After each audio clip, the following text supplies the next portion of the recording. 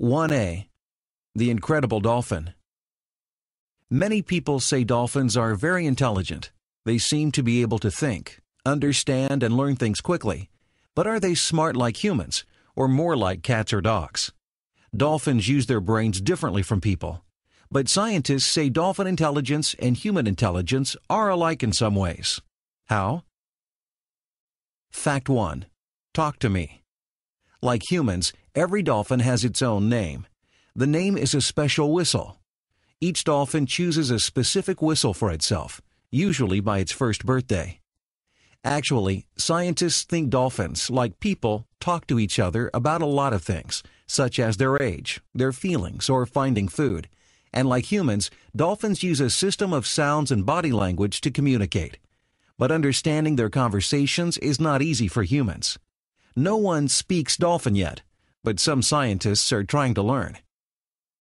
Fact 2. Let's play. Dolphins are also social animals. They live in groups called pods, and they often join others from different pods to play games and have fun, just like people. In fact, playing together is something only intelligent animals do. Fact 3. Fishermen's helpers. Dolphins and humans are similar in another way. Both make plans to get something they want. In the seas of southern Brazil, for example, dolphins use an interesting strategy to get food. When fish are near a boat, dolphins signal to the fishermen to put their nets in the water. Using this method, the men can catch a lot of fish. What is the advantage for the dolphins? Why do they assist the men? The dolphins get to eat some of the fish.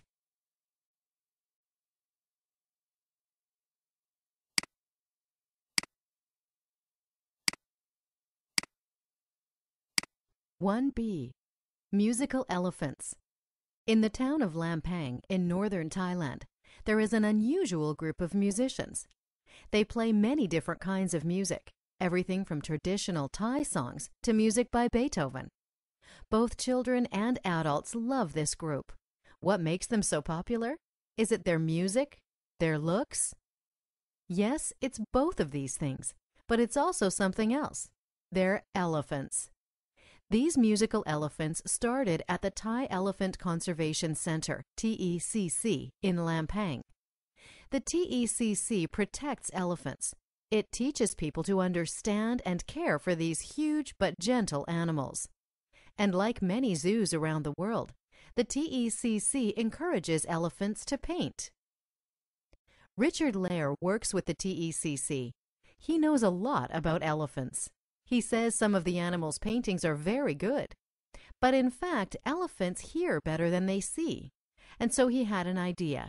If elephants are intelligent and they have good hearing, maybe they can play music. To test his idea, Lair and a friend started the Thai Elephant Orchestra. During a performance, the elephants play a variety of instruments, including the drums and the xylophone. The animals also use their voices and trunks to make sounds.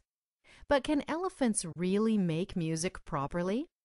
Yes, says Lair. They're very creative. Humans encourage the animals to play, but the elephants make their own songs. They don't just copy their trainers or other people. There are now CDs of the group's music, which earn money for the TECC. And the music these artists create is pretty amazing.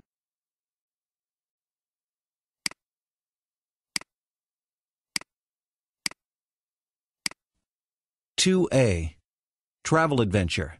Alaska to Argentina. Many people dream of going on a great travel adventure. Most of us keep dreaming. Others make it happen. Greg Bleakney's dream was to travel the Americas from top to bottom. He got the idea after he finished a 1,600-kilometer, 1,000-mile bike ride. Greg's friend, Brooks Allen, was also a cyclist. The two friends talked and slowly formed a plan.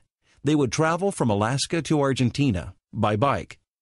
To pay for the trip, Greg and Brooks worked and saved their money for years. Once they were on the road, they often camped outdoors or stayed in hostels. In many places, local people opened their homes to the two friends and gave them food. During their trip, Greg and Brooks cycled through deserts, rainforests, and mountains. They visited modern cities and ancient ruins such as Machu Picchu in Peru, and everywhere they went, they met other cyclists from all over the world. In May 2007, 2 years, 12 countries, and over 30,500 kilometers, 19,000 miles later, Greg eventually reached Ushuaia, Argentina, the southernmost city in the world. Near Guatemala, Brooks had to return to the U.S., and Greg continued without him. The trip taught both men a lot about traveling, especially if you travel abroad. What did they learn? Here is some of Greg's advice. Travel light. The less baggage you have, the less you'll worry about. Be flexible. Don't plan everything. Then you'll be more relaxed and happy, especially if there are problems. Be polite.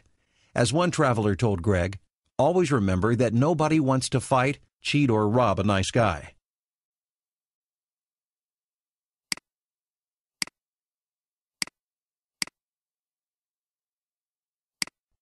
To be. Extreme destination, Vanuatu.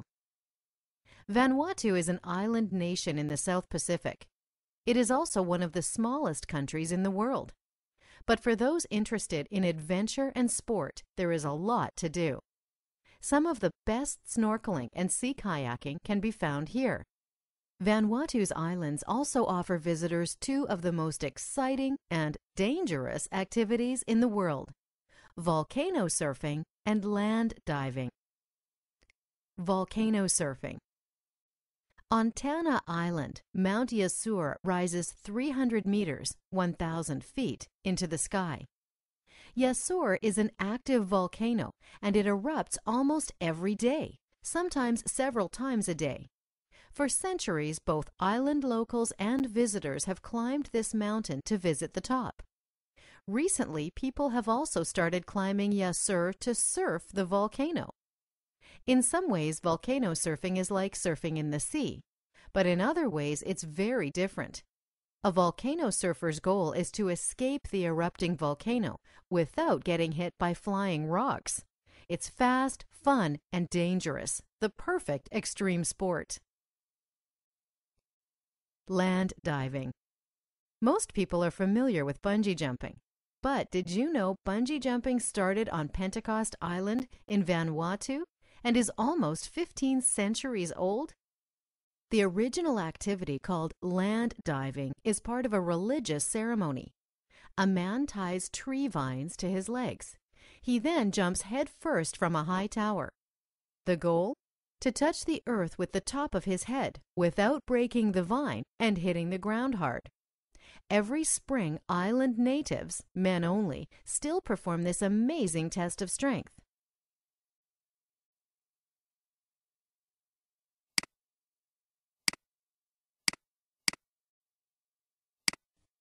(3A) Hip-Hop Planet.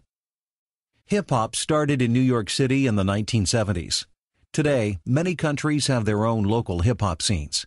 Artists from different backgrounds rap about everything from cars and designer clothes to social issues. Here are two examples. Dakar, Senegal. Hassan Ndiaye, 19, loves hip-hop music. He grew up in a small fishing village in Senegal. For a time, he was popular as a DJ in clubs in Dakar, the capital city of Senegal. Today, Hassan lives in his village again. He has formed a rap group with other family members. They rap about their lives as village fishermen and about working long, hard days and earning almost no money. Many people in their audience can understand these things. Rap, Hassan says, doesn't belong to American culture. It belongs here.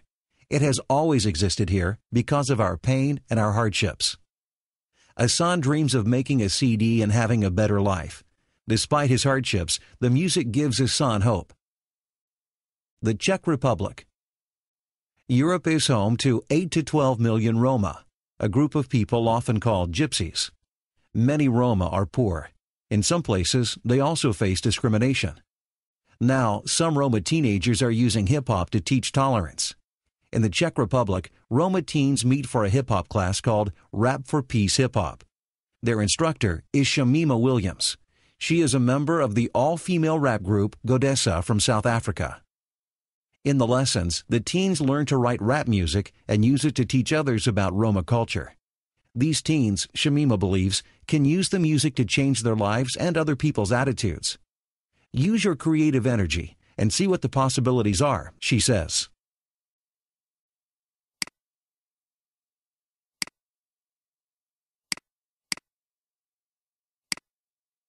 (3B) Brazilian Samba. Samba is one of Brazil's most popular music and dance styles. In many ways, it is a symbol of the country itself. In the words of one of modern samba's main artists, Jorge, samba is our truth, our peculiarity, and our flag. When people today hear the word samba, they often think of the festival of Carnival and the city of Rio de Janeiro. But there are many different types of samba, and these styles differ throughout Brazil. Samba reggae. Today, one of the most popular types of samba comes from Bahia, a state in the eastern part of the country. It's called samba reggae. From the 16th to 18th centuries, over 3 million Africans were brought to Brazil to work as slaves. Today, in Bahia, 80% of the population is black. Samba from this region of Brazil is heavily influenced by African rhythms. Modern samba reggae is a mix of Rio samba, African drum beats, and Jamaican reggae. It's a bit slower than Rio samba and is usually performed in large groups, sometimes with over 200 drums playing at one time. Bahia's most famous drumming group is Olodum. Many say the group invented the samba reggae sound. But Olodum is not only a musical group. Its members have also created local organizations to help young people and the poor. Every year in the city of Salvador in Bahia, the lively sounds of samba reggae fill the streets during Carnival, one of the world's greatest parties.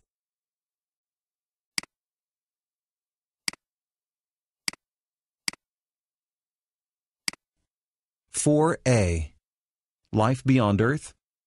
Is there intelligent life on other planets? For years, scientists said no, or we don't know. But today, this is changing. Seth Shostak and Alexandra Barnett are astronomers. They believe intelligent life exists somewhere in the universe. They also think we will soon contact these beings. Why do Shostak and Barnett think intelligent life exists on other planets? The first reason is time. Scientists believe the universe is about 12 billion years old. This is too long, say Shostak and Barnett, for only one planet in the entire universe to have intelligent life. The second reason is size. The universe is huge. Tools like the Hubble telescope have shown that there are at least 100 billion galaxies, says Shostak. And our galaxy, the Milky Way, has at least 100 billion stars. Some planets circling these stars might be similar to Earth. Looking for intelligent life. Until recently, it was difficult to search for signs of intelligent life in the universe. But now, powerful telescopes allow scientists to identify smaller planets, the size of Mars or Earth in other solar systems. These planets might have intelligent life. Making contact. Have beings from space already visited Earth? Probably not, says Shostak. The distance between planets is too great. Despite this, intelligent beings might eventually contact us using other methods, such as radio signals. In fact, they may be trying to communicate with us now, but we don't have the right tools to receive their messages. But this is changing, says Shostak. By 2025, we could make contact with other life forms in our universe.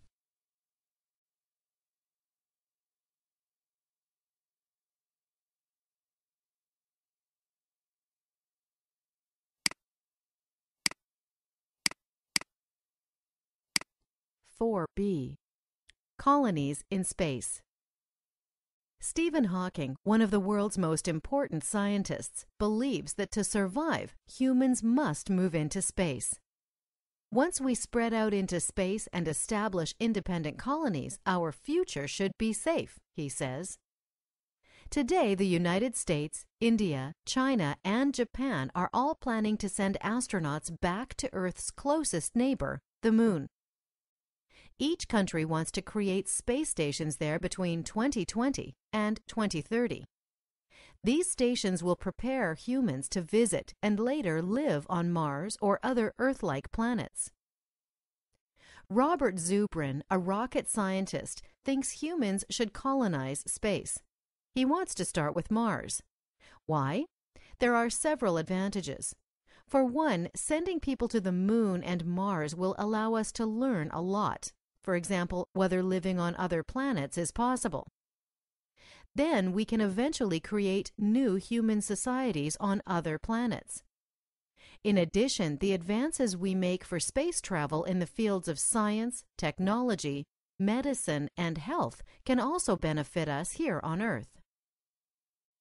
But not everyone thinks sending humans into space is a smart idea. Many say it's too expensive to send people, even on a short journey. And most space trips are not short. A one-way trip to Mars, for example, would take about 6 months. People traveling this kind of distance face a number of health problems. Also, for many early space settlers, life would be extremely difficult. On the Moon's surface, for example, the air and the sun's rays are very dangerous. People would have to stay indoors most of the time. Despite these concerns, sending people into space seems certain.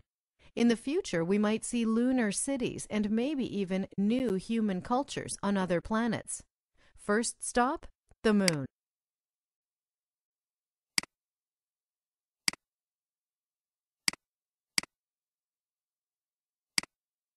(5A) City Challenges. Worldwide, cities gain 1 million people a week. This kind of growth brings problems, and today, many of the world's largest cities face similar challenges. High housing costs, pollution, and crime, to name a few. What are some urban planners doing to fix these problems and improve people's lives? Hyderabad, India, population more than 5 million. To improve residents' lives, Hyderabad is planting trees and parks. The city is even creating greener buildings that use less water and less electricity for power. Adding green to a city has a number of advantages. For example, trees remove pollution from the air and make it cleaner. In Hyderabad, streets were gray and ugly a few years ago. Today, they are filled with trees and flowers, making the city cleaner and more colorful. Green areas also give people places to relax or exercise and walk. A study in the U.S. showed something else interesting. The greener a neighborhood is, the less crime there is against people and property, especially buildings and cars. São Paulo, Brazil. Population more than 18 million.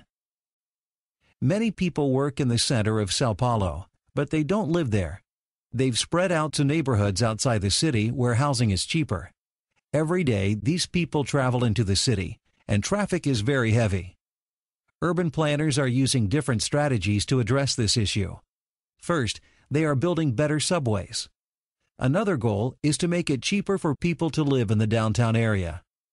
Doing this will shorten the distance people travel for work and reduce traffic and pollution in the city.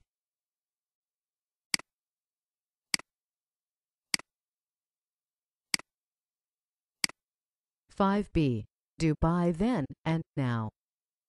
Dubai is like no other place on earth. It is the world capital of living large, a city of big business, luxury hotels, skyscrapers, and huge shopping malls. In the early 20th century, Dubai was a successful trading port. People from all over the world stopped in Dubai to do business. But it was still a small city, and most people lived as fishermen, merchants, or by raising animals. Then, in 1966, oil was discovered. In time, this brought a lot of money into the region, and soon Dubai began to change. Today, Dubai is one of the world's most influential business centers. In fact, each year most of the city's annual earnings come from business, not oil. The city is also a global trading port. Recently, Dubai has become a popular spot for tourists. People from abroad come to relax on its beaches, and every year millions visit just to go shopping. Dubai is also one of the world's fastest-growing cities. Construction is everywhere. Buildings, some of the tallest on Earth, are built in months. The city also has a number of man-made islands. One of these, the Palm Jumeirah, is shaped like a palm tree and is particularly beautiful. The city is still an amazing mix of people from different backgrounds. Individuals from 150 countries live and work in Dubai, and foreigners now outnumber Dubai natives 8 to 1. Many people welcome the city's growth, but an increasing number of Dubai natives have concerns about the speed of change. As Mohammed Al-Abar, a Dubai businessman, says, "We must always remember where we came from. Our kids must know we worked very, very hard to get where we are now, and there's a lot more work to do."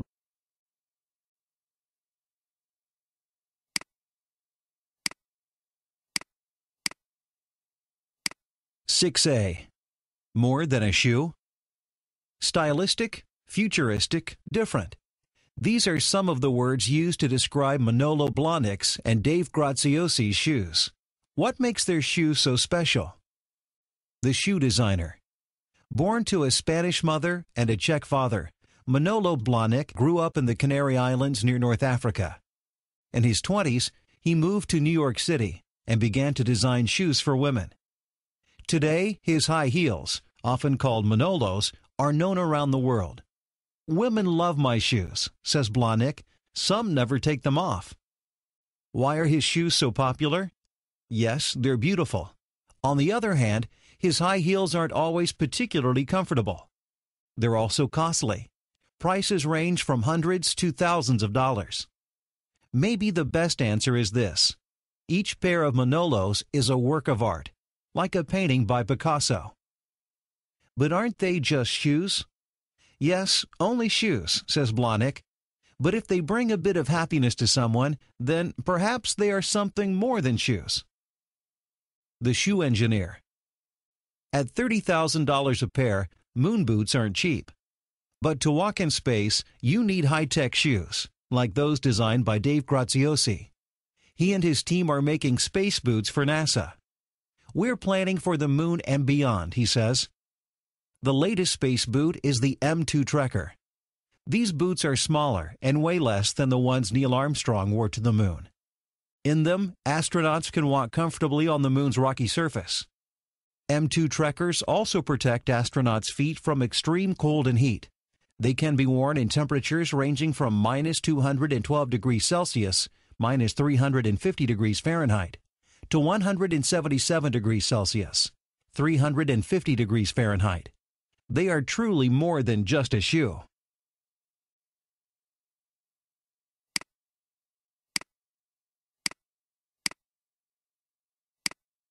Six B. The miracle of silk. Silk. The word itself is beautiful. The story of silk starts in China over 4,000 years ago. One legend says a silkworm's cocoon fell into a woman's teacup. It then opened into a single, unbroken thread. This was an important discovery. The Chinese learned they could use the cocoons to make cloth that was both beautiful to look at and soft to touch. Making silk was a protected secret in China for many years. In other countries, silk was very rare and valuable. Often it was worth more than gold. Legend tells us that the secret finally got out when a princess left China to go to India. In her hair, she secretly carried many silkworms. By the year 1 AD, silk was sold as far west as Rome and all along the Silk Road, which connected China with places in the Middle East and the Mediterranean. Eventually, around the year 300, silk also traveled from China to Japan. Centuries later, in 1522, the Spanish brought silkworms to Mexico. Nowadays, people around the world still make many beautiful things from silk. But silk isn't only beautiful. It looks delicate, but it's actually very strong. For example, it has been used to make bicycle tires, and some doctors even use silk threads in hospital operations. Silk is also lightweight and warm. This makes it great for clothes like winter jackets, pants, and boots. All of this from a little insect, the silkworm. That is the miracle of silk.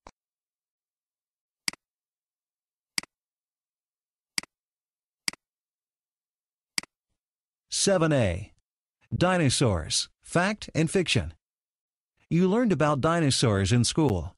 Maybe you have seen them in a museum. But how much do you really know about these animals? Were dinosaurs just big reptiles? For years, scientists thought dinosaurs were big, dumb, and cold-blooded. In other words, just giant reptiles. Some dinosaurs were huge, but many were about the size of modern-day birds or dogs. Were dinosaurs warm or cold-blooded? Paleontologists are not sure, but they believe some were intelligent. Of course, no dinosaur was as smart as a human or even a monkey. However, some smaller dinosaurs, like the 2-meter 6-foot Troodon, had fairly large brains. Was Tyrannosaurus rex a powerful predator? Some scientists think the opposite is true. In the movies, T-Rex is often a speedy giant. But in fact, this dinosaur could not run very fast. Physically, it was too large. In reality, T-Rex probably moved as fast as an elephant. Also, T-Rex had very small arms. Without strong legs or arms, this dinosaur probably wasn't a powerful hunter. It may have been a scavenger instead, only eating animals that were already dead. Did an asteroid kill the dinosaurs? An asteroid hit Mexico's Yucatan Peninsula about 65 million years ago. It created a 180-kilometer, 110-mile wide crater called Chicxulub. Many believe this asteroid caused the extinction of the dinosaurs. But even before this, dinosaurs were already dying out around the world for many reasons. At the end of the Cretaceous period, for example, the global climate was changing. The Earth's temperature was getting colder. Are all dinosaurs now extinct? Dinosaurs completely disappeared about 65 million years ago. However, scientists believe modern-day birds are descendants of certain dinosaurs. If this is true, then dinosaurs' relatives are still walking and flying among us.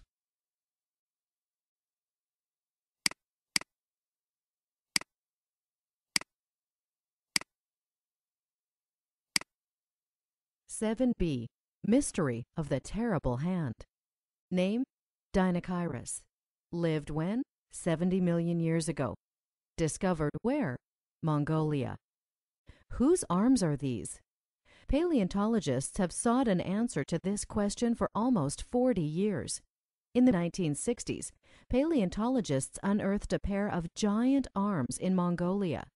The length of each when fully extended was 2.4 meters, 8 feet. The claws were 26 centimeters, 10 inches long. Paleontologists called the animal Dinocyrus, meaning terrible hand. So, what did this animal look like? Paleontologists aren't sure.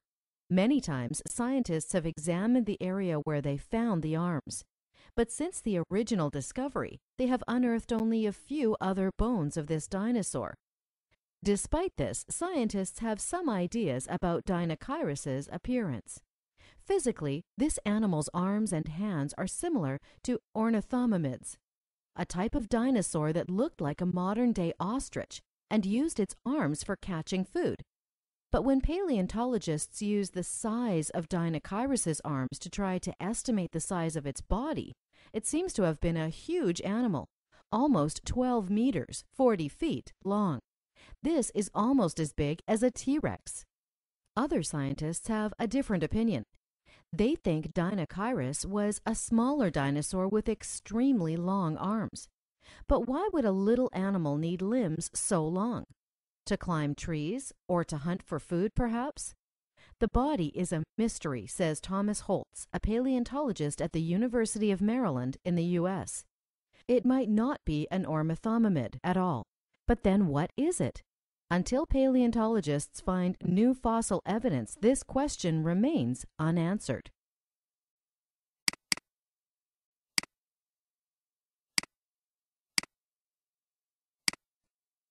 (8A) The Brothers Grimm. Long before J.K. Rowling, there were Jakob and Wilhelm Grimm, two young men from Germany who loved a good story. The Grimm brothers never expected to be storytellers for children, but today their fairy tales are read and loved in over 160 languages. Once upon a time.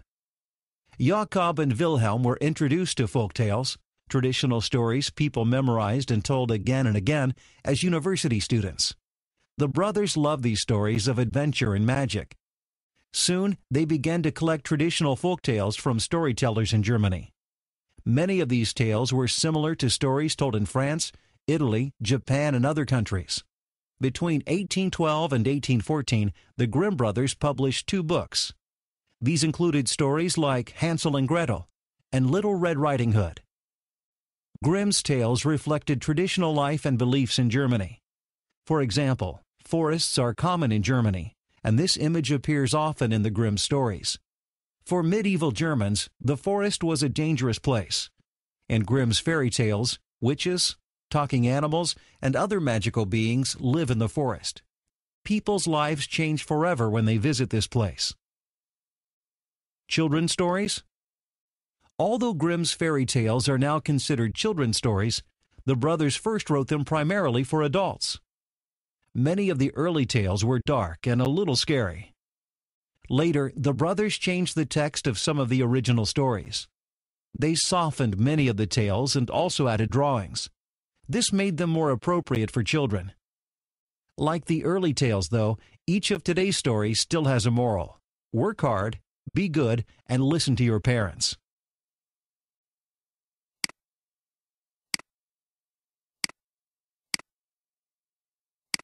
(8b) The Tale of the 7 Ravens. Once upon a time, there lived a man and a woman who had 7 sons. The couple wanted a daughter very much, and finally they had a girl. She was very pretty, and her parents loved her very much. One day the father needed water for the child, so he sent the 7 brothers to a well in the forest to get it. Once there, though, the boys began to fight, and the water jug fell into the well. The youths looked into the well and thought of their father. They were afraid to go home. Hours passed. "Where are those boys?" shouted the father angrily. "They are probably playing a game and have forgotten about the water. I wish they were all turned into ravens." And when he looked up, he saw 7 black birds flying away. The father was shocked. "What have I done?" he thought. But it was too late. He could not take back his words. In time, the girl grew up and discovered she had brothers. The story of their misfortune affected her deeply, and she decided to find them. For years, she searched and did not stop. She was determined to find her brothers. Finally, she found their home. To enter, she needed a special key made from a chicken bone, which she did not have. The girl thought for a moment and then took a knife and cut off one of her fingers. With it, she opened the front door and went inside. On a table there were 7 plates and 7 cups. She ate and drank a little from each. In the last cup, she accidentally dropped a ring that her parents had given her. Eventually, the ravens returned for their meal. The girl hid behind the door and watched. When the 7th raven drank from his cup, something hit his mouth. The raven recognized it immediately. It was his parents' ring. "I wish our sister were here," he said, "and then we could be free." At that moment their sister ran to them, and suddenly the ravens were human again. The brothers kissed their sister, and all 8 of them went home together happily.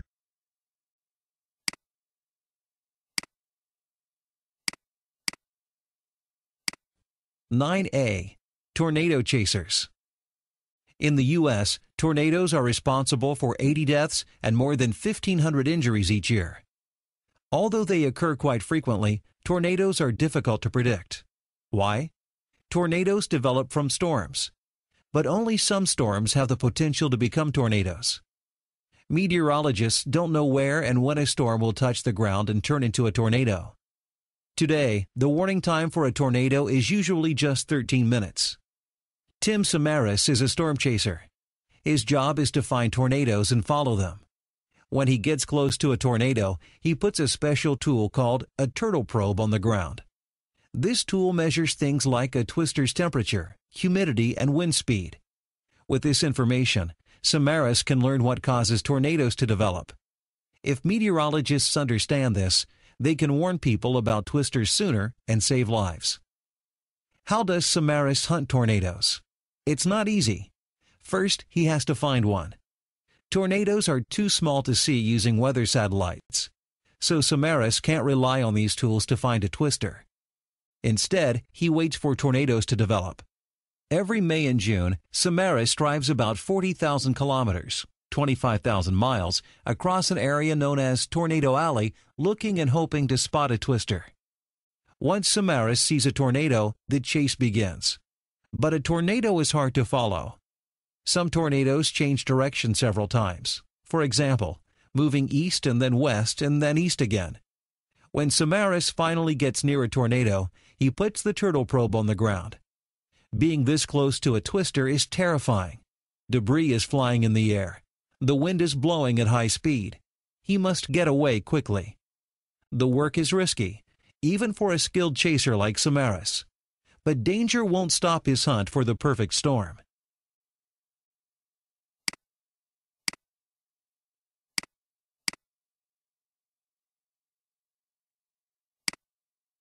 (9b) Smoke jumpers. Every year, wildfires destroy millions of hectares of forest land. Homes are damaged and thousands of people die. Smoke jumpers are helping to stop this. What is a smoke jumper? Smoke jumpers are a special type of firefighter.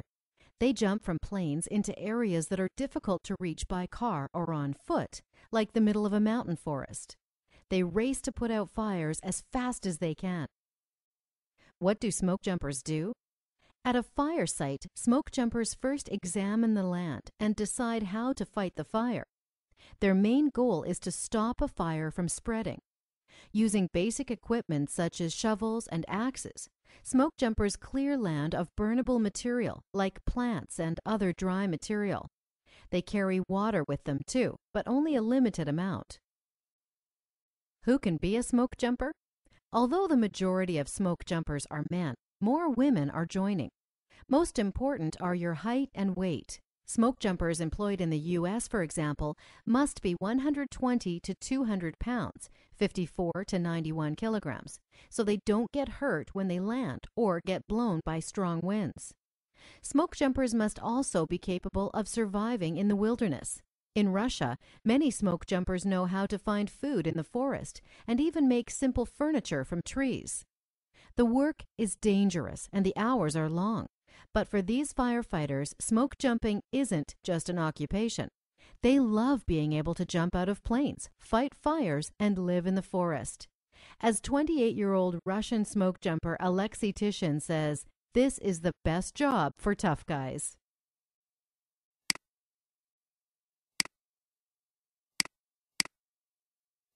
(10a) Mexico's Pyramid of the Moon. A mysterious city. Teotihuacan was once one of the world's most important cities, but many things about it are still unknown today. How did the people live, and why did they abandon their city? For years, answers to some of these questions have been buried in the Pyramid of the Moon. Now, findings in this ancient structure are helping archaeologists learn more about Teotihuacan's people and their culture. Clues in the pyramid. Until recently, many experts thought Teotihuacan was a peaceful society, mostly ruled by gentle and wise leaders.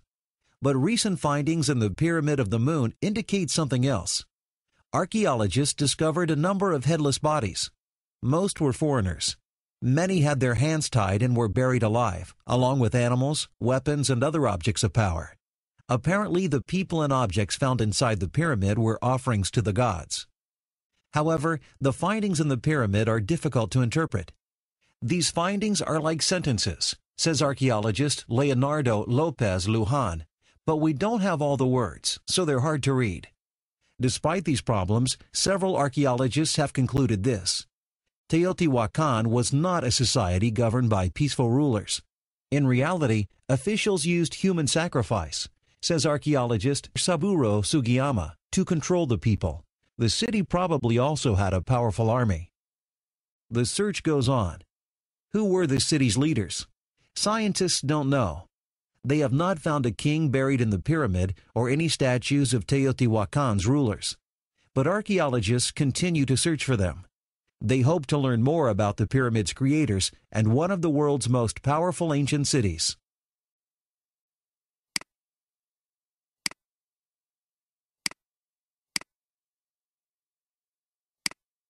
(10b) Who built Giza's pyramids? For centuries, the pyramids of Giza have been timeless symbols of Egyptian culture. But who actually built them? For years, we did not know for sure. But archaeologists recently discovered an ancient village near the pyramids. Close by, there was also a cemetery where pyramid builders were buried. From studying these places, archaeologists can now confirm that the pyramids were not built by slaves or foreigners or space aliens. Ordinary Egyptians built them. It took about 80 years to build the pyramids. According to archaeologists, about 20,000 to 30,000 people were involved in completing the task. The workers had different roles. Some dug up the rock, some moved it, and some shaped it into blocks. People also worked on different teams, each with its own name. On a wall in Khufu's Great Pyramid, for example, a group of workers wrote, "Friends of Khufu." Teams often competed to do a job faster. Life for these workers was hard. We can see that in their skeletons, says Azza Mohammed Seri Aldin, a scientist studying bodies found in the cemetery. The bones show signs of arthritis, which developed from carrying heavy things for a long time. Archaeologists have also found many female skeletons in the village and cemetery. The damage to their bones is similar to the men's. Their lives may have been even tougher. Male workers lived to age 40 to 45, but women to only 30 to 35. However, workers usually had enough food, and they also had medical care if they got sick or hurt. The work was challenging, but laborers were proud of their work. It's because they were not just building the tomb of their king, says Egyptian archaeologist Zahi Hawass. They were building Egypt. It was a national project, and everyone was a participant.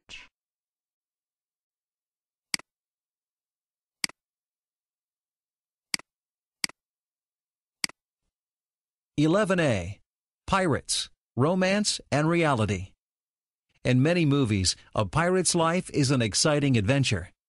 But what was life actually like for an 18th century pirate? And which parts of the movie Pirate are real and which are invented? A pirate's life. In reality, the average pirate was usually trying to escape from a difficult life.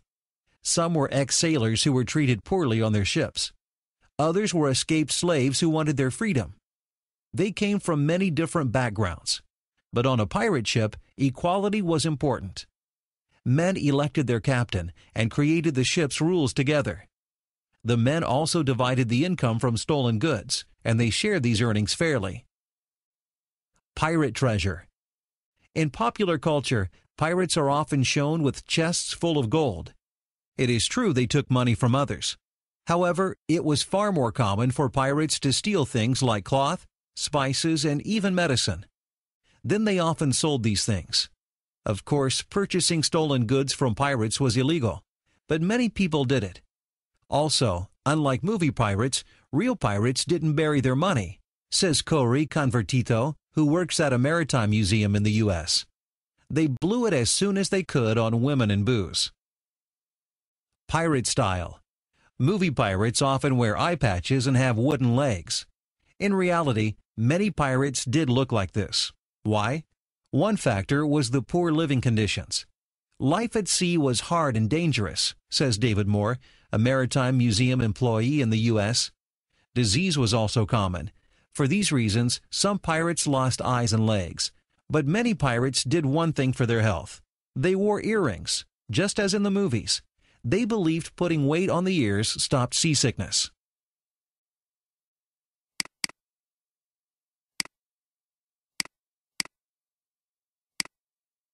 (11b) Women of the Waves. Throughout history, the majority of pirates have been men. But were there any women pirates? Absolutely. Below are two from different parts of the world. Mary Read, pirate in disguise. Mary Read was born in England around 1690. She lived most of her life disguised as a man. As a teenager looking for adventure, she dressed as a boy and got a job at sea. Later, as a young woman, still pretending to be a man, she got work on a ship and sailed to the Caribbean. On one journey, pirates attacked Mary's ship. Instead of fighting, she joined them. But Mary had to be careful because many pirate ships had a rule: no women allowed. If the men discovered her true identity, they might shoot and kill her. So at first, Mary stayed by herself and avoided the others. But one day, she made a surprising discovery. One of the pirates on the ship was actually a woman. Anne Bonny was the captain's girlfriend, but she was also a pirate herself. Mary told Anne her secret, and the two women became good friends and powerful fighters. They fought together until they were captured in 1720. Qing Shi, Pirate Queen. In the early 1800s, pirate Qing Shi terrorized the Chinese coast. When her powerful pirate husband died, control of his 500 junks transferred to Qing Shi. While she was boss, her fleet grew to almost 2,000 ships. A fearless fighter, Qing Shi led nearly 80,000 pirates, both men and women. They targeted ships and towns along the coast of China. For years, leaders throughout the region failed to stop her. Eventually, Qing Shi retired, a rich and respected woman.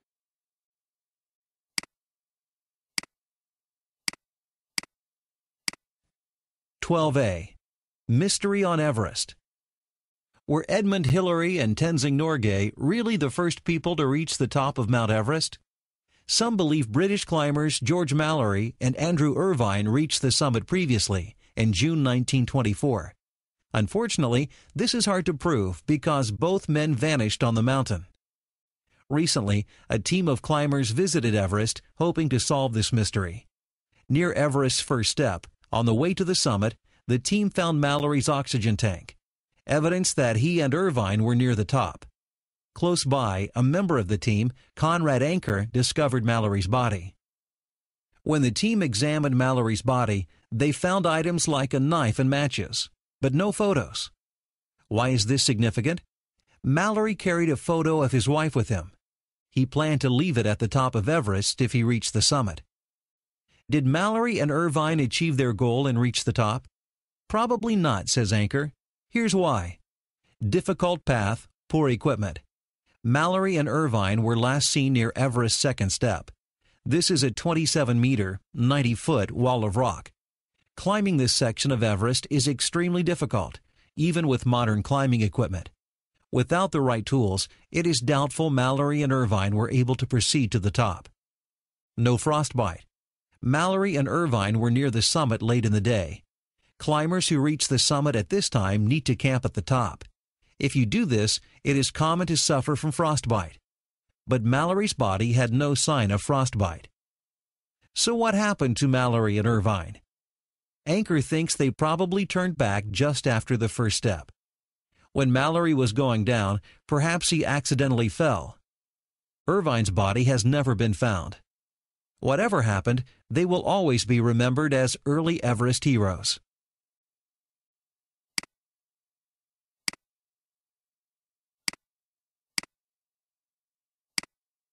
(12B) The Missing Pilot. A Dangerous Journey. On July 2, 1937, Amelia Earhart and Fred Noonan left New Guinea for Howland Island in the Pacific. This was the longest and most dangerous part of their trip around the world. Earhart had trouble shortly after takeoff. The weather was stormy, so she had to fly at 3,000 meters, 10,000 feet. Going this high, the plane used gas quickly. After about 20 hours, Earhart and Noonan approached Howland Island. The island was only about 105 kilometers, 65 miles, away. But the bright sun was shining in their faces, so they couldn't see it. Near Howland, a ship, the Itasca, was waiting. Earhart contacted the ship. "Gas is low," she said. The Itasca tried to maintain contact with her, but got no response. Finally, the Itasca called for help. People searched for Earhart and Noonan for days. Despite the searchers' efforts, they found nothing. Missing. What happened to Amelia Earhart? No one knows for sure. During the flight, she probably headed in the wrong direction because the sun was bright and it was hard to see, so she got lost. Soon after, her plane ran out of gas and she died at sea. Another idea is that she survived the plane crash, swam to an uninhabited island, and later died there. Still others think she survived the crash and secretly returned to the U.S. with a new identity. Although the first theory seems most likely, none of these ideas has been proven. Today, people are still investigating Earhart's and Noonan's disappearance. Noonan's body has also never been found. Whatever happened, Amelia probably died as she wished. When I go, she said, I'd like best to go in my plane.